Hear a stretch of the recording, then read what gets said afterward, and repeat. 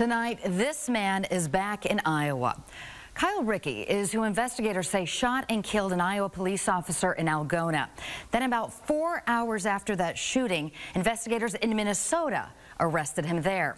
Now, Algona police say Officer Kevin Krem's funeral, that was yesterday, well, Kevin Krem died while trying to arrest Rickey just last week. The Iowa Department of Public Safety issued what's called a blue alert to try and locate the suspect, but admits the execution of that blue alert wasn't perfect. It's designed to be like an Amber Alert for missing and endangered children, except for law officers who are endangered in the line of duty. KCRG TV9's Becky Phelps looks at the Blue Alert's inaugural rollout and joins us now live in studio. Becky? The National Blue Alert Network is a system established by the Justice Department. It's been adopted by 37 states, including Iowa, in 2021.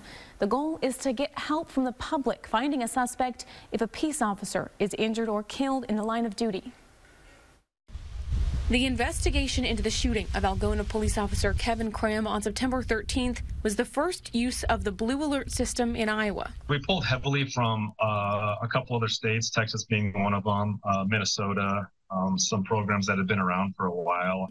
Lieutenant Heath Hove says the Iowa Department of Public Safety helps coordinate the Blue Alert and notifies law enforcement in nearby counties.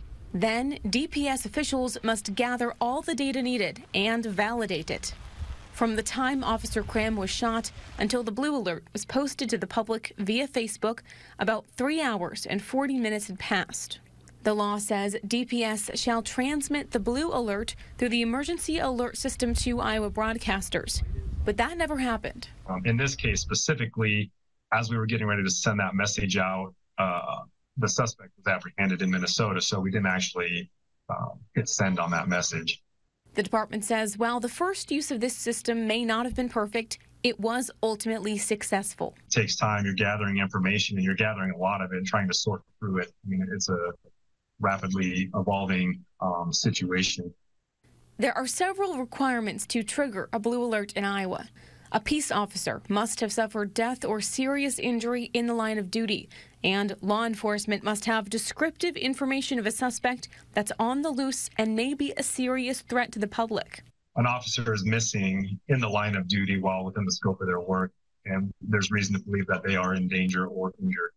A report from the Justice Department shows 331 law enforcement officers were shot in the line of duty in 2022. 62 officers died. The goal of the Blue Alert system is to get immediate help from the public, similar to an Amber Alert. And it can be put out in many different ways. So then you can generate tips and calls into a 911 call center, into a peace app to get the suspect apprehended.